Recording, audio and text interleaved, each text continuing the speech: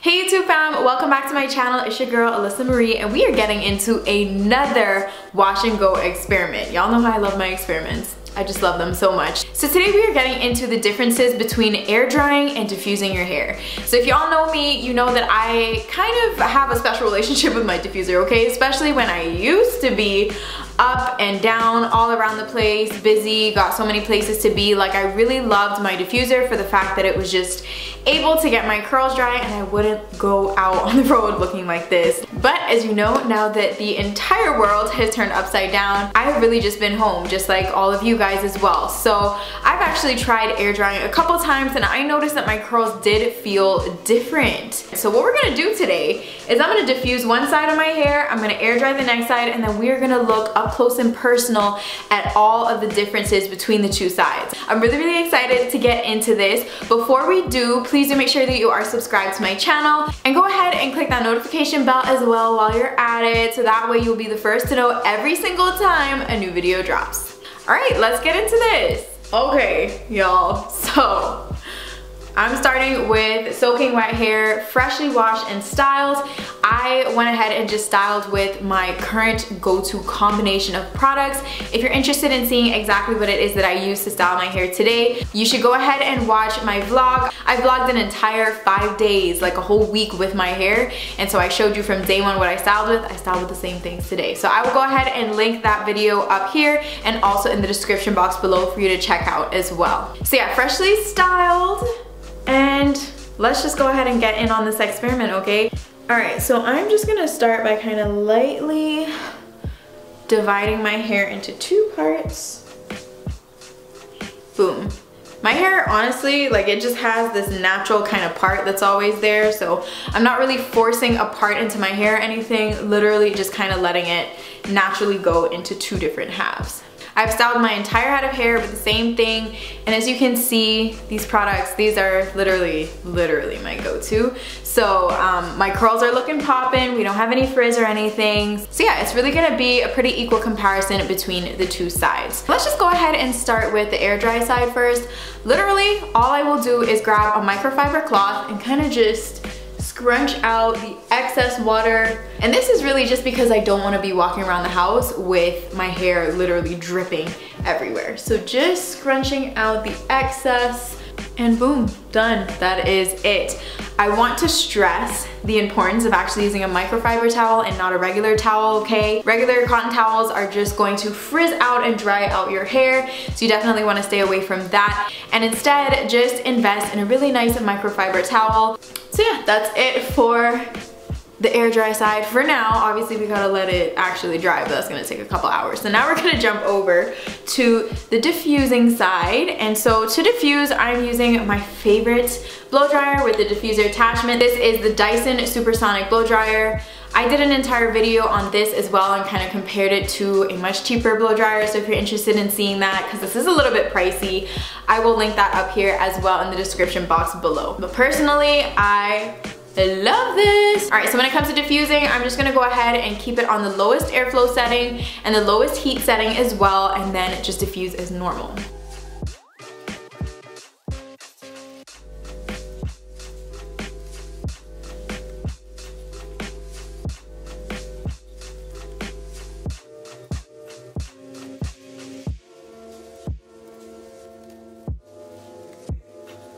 So this is how we're looking on the diffused side. So when I normally do diffuse my full entire head of hair, I actually just usually diffuse it enough until it stopped dripping. For the purpose of this video, I did diffuse a little bit extra today, and even though I did go a little bit extra, it's still not 100% dry. I mean, y'all know diffusing takes forever. If you're really trying to get 100% dry, ain't nobody got time for that. But I will say that it is pretty dry. So if I were to put on like a gray t-shirt, this would not leave a puddle on the t-shirt. But yeah, definitely a lot more dry than the other side. So let's quickly look at the differences so far. Obviously, because my hair is drying, you can see that this has definitely shrunk a lot. And because the diffuser itself really encourages curl definition, and especially when you're diffusing from below and coming up like this, that is all encouraging curl definition. Of course, it is going to shrink. I want to say that shrinkage is not a bad thing. It's actually a sign of very healthy curls. When your curls have lots of elasticity, that's when they're really gonna shrink up, and that's really a good sign. So try to kind of fall in love with your shrinkage. I know some people have really crazy shrinkage, so it can be frustrating, but I just wanted to point that out, that it is a good sign of nice and healthy curls. So good job. Oh my gosh, so 1 second, like a quick side note. Does anybody have curls like this? I have this hair that is just like definitely not as curly as my other hair. It just sits like this all the time. I sometimes have to like scrunch it up in the back so it can go away, but am I the only one with this? Please comment below and let me know that you have some weird, crazy hairs as well. Anyways, so yeah, as you can see, this is definitely looking a lot longer. This side is definitely looking more shrunk. Let's get a little more of a closer up look. I don't really notice any frizz or anything like that from the diffuser. Again, I swear by this diffuser specifically. I really, really love it, and the technology in there is really good. It has some insane temperature control, so you don't have to worry about ruining your curls with it or overdoing it or getting heat damage or anything like that. That's one reason why I really love this diffuser. So yeah, not seeing any frizz or anything like that. So far so good. Main difference at this point is just going to be the shrinkage, and obviously a little bit more volume right here. Little bit more body, but again, that's because it's more dry. So what I'm gonna do is go ahead and get some work done. I'm literally just gonna sit down and not touch my hair, allow this side to air dry, and then I will be back in a few hours for us to really get the final results and really discuss what the main differences are between the two sides. I'll be back. Alright guys, so I'm back. It's been a few hours, and so this is the diffuse side. This is 100% dry. I would say this, the air dry side, is probably about 90% dry. There's just a little bit on the inside that's still a teensy bit wet, but for the most part, it is pretty much dry. So what do we think so far? Right now, for your first impression on how it's looking right now, go ahead and comment below and let me know which side you're preferring. I actually don't know if I have a real preference right now, honestly. So earlier we saw that the air dried side was a lot longer and the diffused side was a lot more shrunk. But as you can see, as the air dried side began to dry, it just shrunk right back up, kind of to the same length as the diffused side, right? I don't really see too much of a difference in length between the two sides anymore. I do definitely still notice a little bit more shrinkage, so you can see like my shorter layers up here are kind of shrunk a little bit more body, and I feel like the curl definition on this side is also a lot more intense. This side is fully set and done. It's dry, the curls are ready, and that's it. So I could even go and like kind of fluff out this side as much as I want and not have to worry about frizz. This side is still about 10% wet, so I would still have to wait a little bit longer. So the big obvious thing is that when you're diffusing, your hair is obviously gonna dry a lot quicker. So yeah, the drying time is definitely gonna be an obvious plus for the diffuser side. I don't know, the more I look at this, the more I get confused, because I feel like, okay, on the diffused side, it's not as much volume as the air dry side, right? But at the same time, it still has some body, a little bit of body on this side, you know what I mean? Whereas this side is kind of just a little bit flat, but it does have volume behind it too. Does that make sense? Like, on the air dry side, my curls definitely feel a lot softer, so it makes them feel like they're a little bit more bouncy.